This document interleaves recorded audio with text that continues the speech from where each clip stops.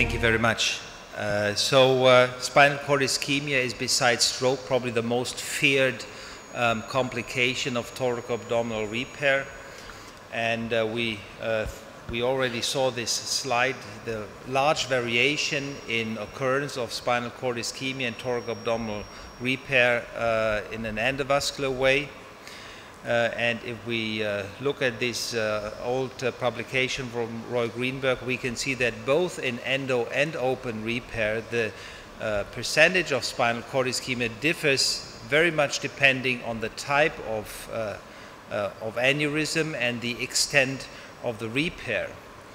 To compare spinal cord ischemia outcomes between centers and between studies is really difficult and probably impossible, and this depends on the definition of the extent of disease or extent of repair, the type of aneurysm, because some series also include actually juxtarenal and suprarenal disease, but also on the definition of spinal cord ischemia, because there's so many different degrees from paraplegia to paraparesis, temporary, permanent, sensory, whatever.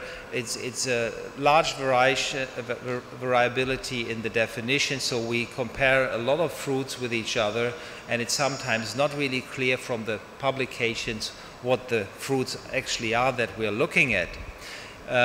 The concepts of spinal cord ischemia go back to the work of Albert Adamkiewicz, who has defined the lower descending thoracic aorta segmental arteries to be the most important contributing to spinal artery flow. Recently, and this started with work by Michael Jacobs, the experts believe a little bit more in the collateral network concept, assuming that it is a number of different contributing vessels, segmental arteries, but also others that can contribute to spinal artery flow. And this has led to the very well-known work of Randy Grieb and Christian Etz, who have studied this in more detail and framed it in the term collateral network concept. There's another hypothesis which we call the territory hypothesis, which is first described in this paper by Martin Czerny, and which makes it a little bit easier to understand it, as it defines 4 different main territories contributing to spinal artery flow. And this is very, very helpful because it gives us something to count and to define which patient is at a higher risk of spinal cord ischemia.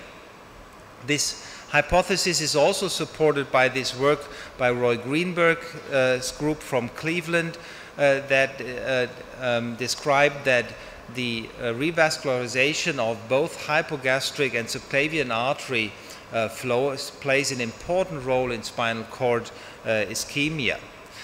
It's very important to understand that spinal cord ischemia actually is a medullary compartment syndrome because of the edema of the spinal cord during ischemia and reperfusion.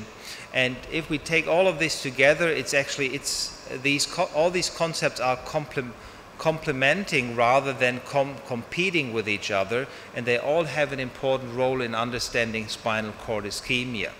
So staging is something that has become very popular to avoid spinal cord ischemia, and the advantages are that the collateral bed can develop during the waiting period for the final procedure.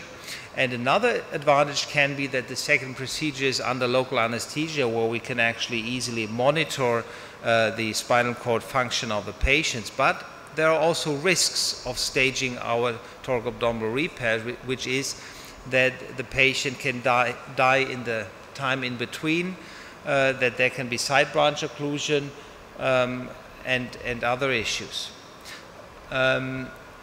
If we look at other ways of spinal cord protection, blood pressure measurement plays an important role. I think spinal cord drainage has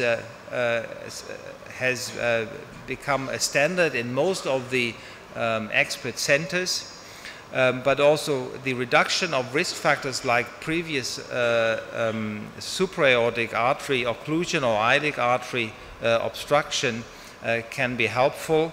And the staging, I will draw your attention to two topics that may not be so well known yet. The hypogastric arteries, they may play a role evenly important compared to the left subclavian artery, and we have started 5 years ago to primarily stent the hypogastric arteries during the complex endovascular repair, and you see the preliminary results here from our experience. Another important new concept is the potential preoperative segmental artery embolization, which has been called MISACE, and which is currently under trial in Europe, funded by the European Union in more than 20 centers. We randomize patients to a control arm, which is treated in the standard fashion, both in open and endovascular repair. And in the trial arm, the patients receive 1 to 3 episodes of segmental artery occlusion. I jump over a few slides because I see I'm short of time. Just to show you some more other concepts and staging techniques to prevent spinal cord ischemia. This is the concept popularized by Krasny Ivanchev with a perfusion branch in the grafts. This is an example from Hamburg that shows you that this allows occlusion, final occlusion under local anesthesia. Other staging techniques are temporary occlusion and extension only with an uncovered stent. Sorry for jumping over these slides, I just don't want to go over time. But I want to draw your attention also that the staging that has become so popular also includes some risks, and these risks are that some patients may not complete the repair because of complications during the first stage of the repair, and that patients may rupture, as has been described in this report by Stéphane Houlon's group in 2015. And concluding, is there evidence for a staged approach in thoracoabdominal repair to prevent spinal cord ischemia? The answer is yes, there is evidence, but the quality of evidence is relatively low. Thank you very much for your attention.